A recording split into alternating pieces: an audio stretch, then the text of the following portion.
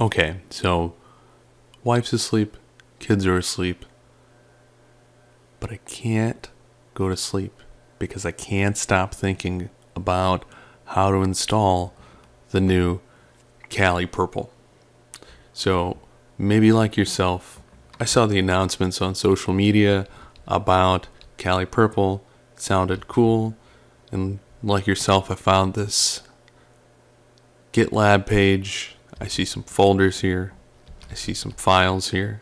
And it starts off in the README section, just like any other software you've done this a bunch of times with, right? Got a cool logo, got some information, have an architecture that looks like that could be helpful, right? And then you get to this installation section, and it's like, please refer to Cherry Tree Notebook. Well, if you use Kali, you know that Cherry Tree is in there, right? It's like the open source man's Evernote. And you open it, and maybe you don't really know what to expect, but you see these different notebook sections, and each one seems to line up with what was shown in the architecture diagram, which for some reason is super spaced out. But you start to open these up, and you find things like, oh, installation, and you start to go through some screenshots, and they talk about setting up a network interface, some configuration about firewall rules, and then actually getting to the creation of a virtual machine using a hypervisor called Proxmox, right? And you're like, okay, so I'm gonna need a hypervisor, and I'm gonna need some RAM and CPU, and a connection to the internet, and a virtual router, and I'm gonna have to set up some sort of basically a lab, right? A training environment. And it looks like these are the hosts that I need to build, and under each host there's a set of instructions to actually create the host itself, and then to install the software that's on the host. And maybe that part's not finished, but for some of these sections, there are instructions on how to download or install different packages using their various installers and runners. So with that much information, you might want to start planning out what it looks like, and just to make it easier to build or understand in case you need to do some sort of conversion, like if you can't get Proxmox to work for whatever reason. So that's where this network diagram comes in handy. So if we open this thing up, we see that we have, let's just make it bigger. All right, we see that we have the Kali Purple data center, okay, and we have the Kali Purple something something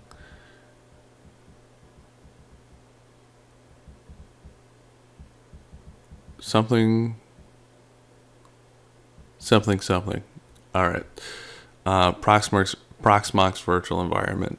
That I guess that's what it stands for. Anyway, so we have the hypervisor environment.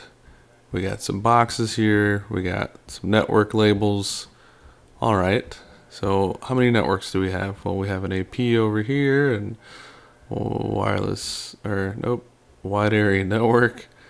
And then we got DMZ, but that's 3 and not 2. So looks like 2 is LAN, and it's connected to another access point here. Kali Purple LAN. We got some machines on the side here. This, I guess, looks like a showcase of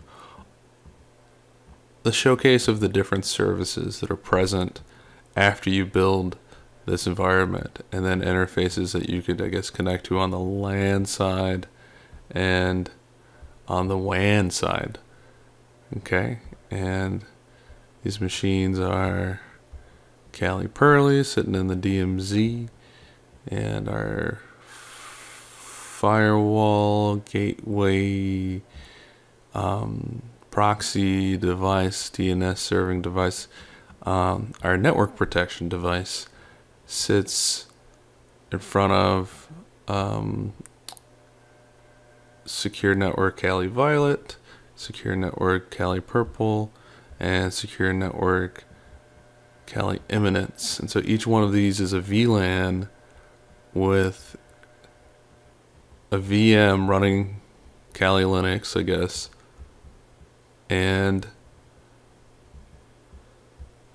let's see, there's 3 of them. So we're going to need 3 VLANs. It looks like we have 3 network zones, WAN, DMZ, and LAN, but we'll see about that. And that's our environment. So we're gonna have a WAN, LAN, and DMZ, and underneath the LAN we're gonna have, what was that? Kali Violet.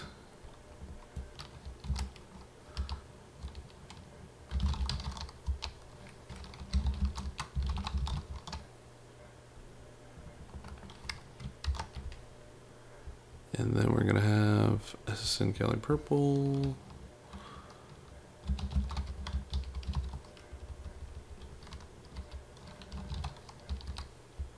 And then we're gonna have Kali Eminence. Okay. Just make that a little wider. Alright, so we have our networks. What about the machines? So not a lot of information here about the actual specs of the machines. We do get the software they're running, but what we really care about comes from this installation. So for Kali Violet,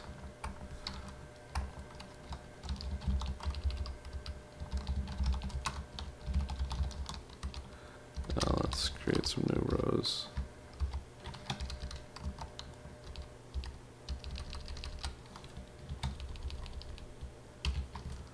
Okay, we got Kali Violet,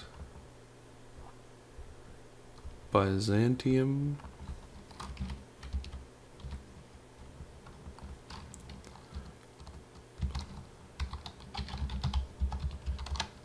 we got Kali Purple,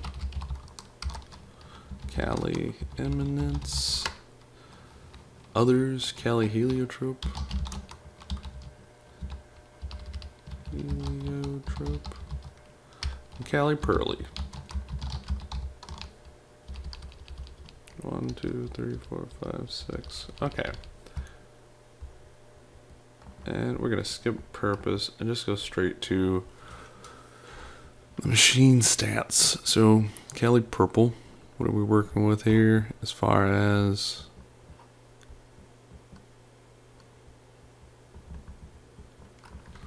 make that smaller?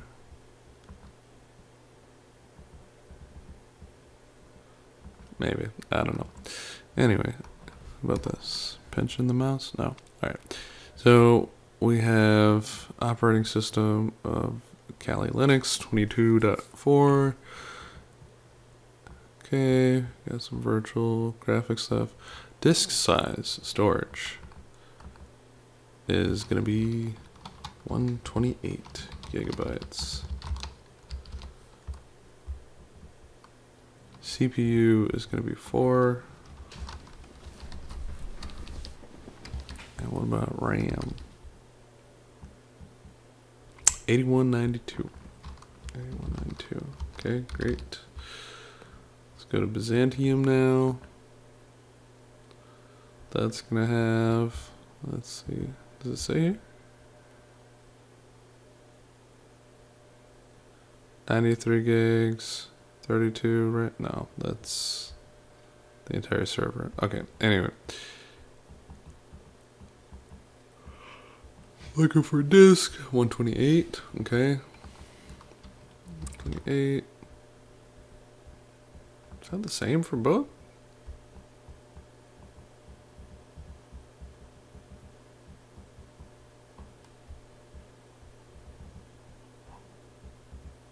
Yeah, 128 gigs. Okay.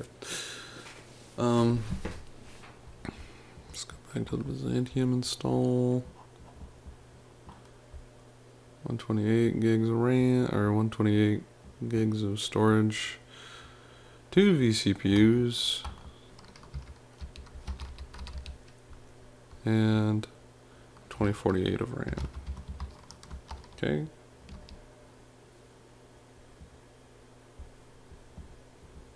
So this next one. Kali purple.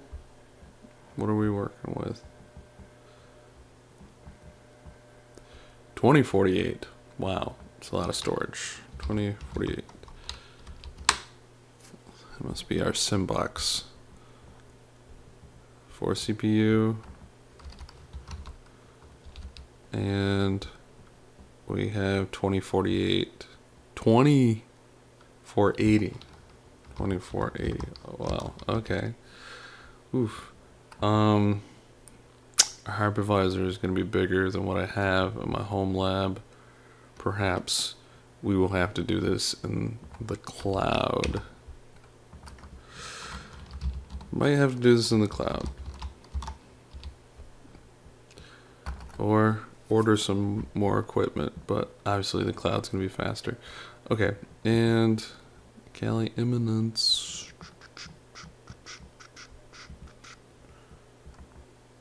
Is that Kali Eminence?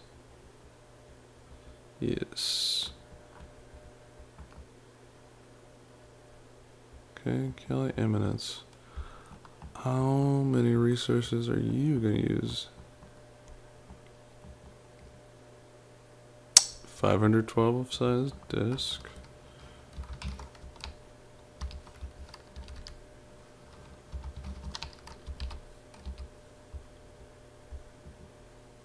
Six CPUs.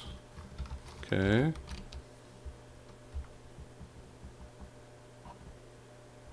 $16 gigs of RAM.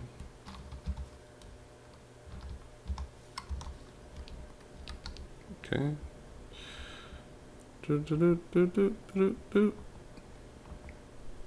This is Kali Heliotrope. I'm gonna have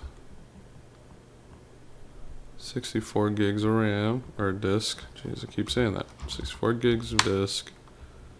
We're going to have 128. What?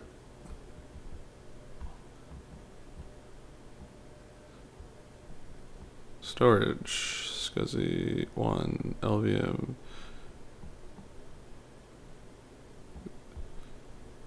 Why do we have 2 disk? SCSI 0, SCSI 0. This one is 128. This is 128. Backup, SSD emulation. Default, no cache, no Euro string. These are all the same. This is the same thing. Only one has 128, one has 64. So let's put 128 or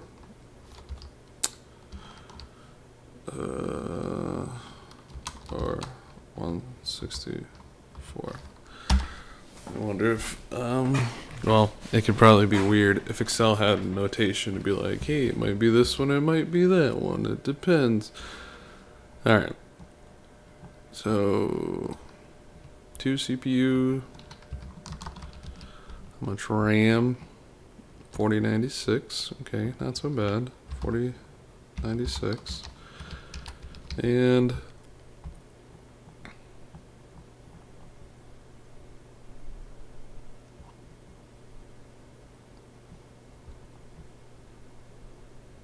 now we need to do Kali Perly. And there aren't any specs for Kali Perly. It's just running DVWA, which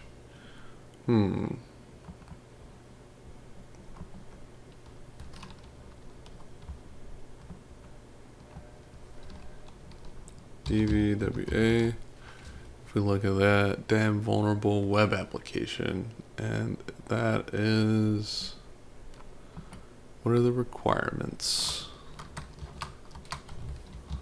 Requirements.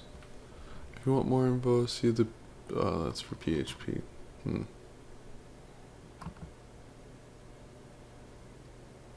Requirements. In order to use these, you need to have, these are things to compile into your build. These are other things. Let's just say for our damn vulnerable Linux or damn vulnerable web app, let's just copy everything from before and make this 64. And I made a typo here.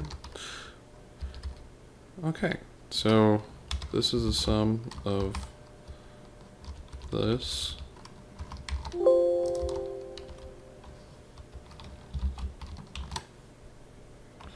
In case these change.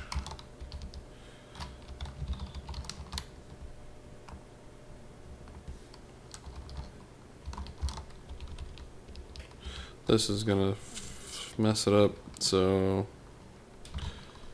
let's just call it 64.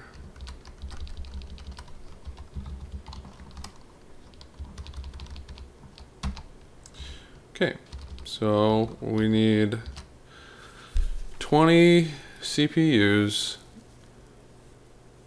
54 RAMs, and 2944 storages.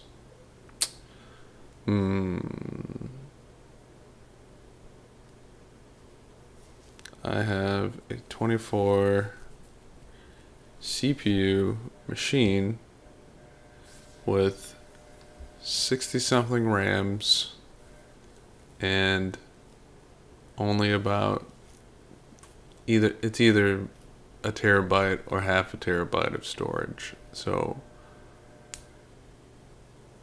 I'm short on storage, but it's also very loud and everyone is asleep. So I will have to take this to the cloud in the next video and we'll see what it actually looks like to build this out. That's all I got for now, but this is how far I've gotten. Maybe you've gotten this far too. Maybe this helps you, go figure out what the next stage is, right? All you needed to know was that this workbook exists. If that's the case, follow along and drop me a line if you get it up and running. If you notice something that worked really well for you, or if you have access to the lab and you'd like to demo it, that'd be pretty neat. So reach out and share your tips, and we're all probably just waiting until they come out with the install script. But before that, if anybody is adventurous enough to kind of work through this notebook that they've put up and learn a new hypervisor, if you haven't already used Proxmox, and set up an OpenSense box. A lot of PFSense fans out there probably are familiar with the fork, but maybe never use the actual thing. So that'll be a new fun thing. And then sitting around for the hours as these things spin up, these Docker containers and Java heavy web apps. Let's keep working on it. I'll be posting as I make progress on these things. And if you want, reach out, join the Discord server, share your progress. If you have any comments or recommendations, let me know that stuff too. But yeah, that's all I got for now. I'll check in soon.